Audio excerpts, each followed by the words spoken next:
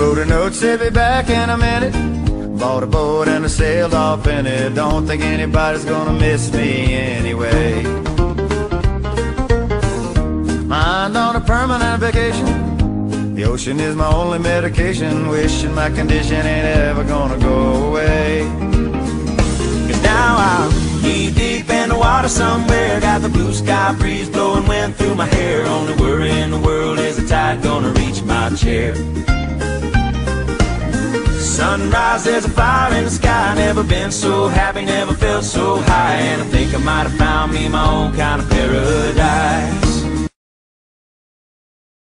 We meet in an hour of change and challenge, in a decade of hope and fear, in an age of both knowledge and ignorance.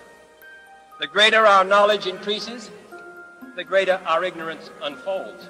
50,000 years of man's recorded history in a time span of but a half a century.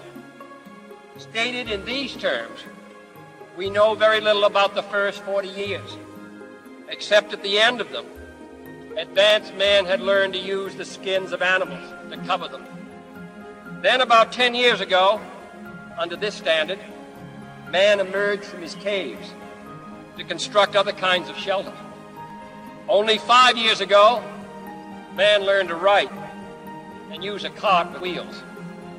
Christianity began less than 2 years ago. The printing press came this year. And then less than 2 months ago, during this whole 50-year span of human history, the steam engine provided a new source of power. Newton explored the meaning of gravity. Last month, electric lights and telephones and automobiles and airplanes became available. Only last week did we develop penicillin and television and nuclear power. This is a breathtaking pace, and such a pace cannot help but create new ills as it dispels old. So it is not surprising that some would have us stay where we are a little longer, to rest, to wait. If this capsule history of our progress teaches us anything, it is that man in his quest for knowledge and progress is determined and cannot be deterred.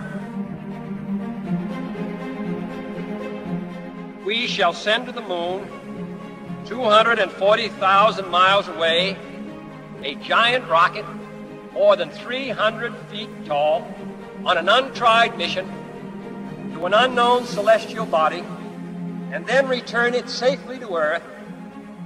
But why, some say, the moon? Why choose this as our goal?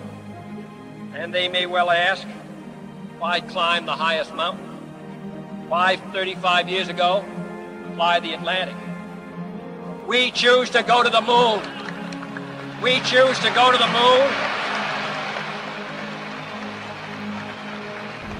We choose to go to the moon in this decade and do the other things, not because they are easy, but because they are hard.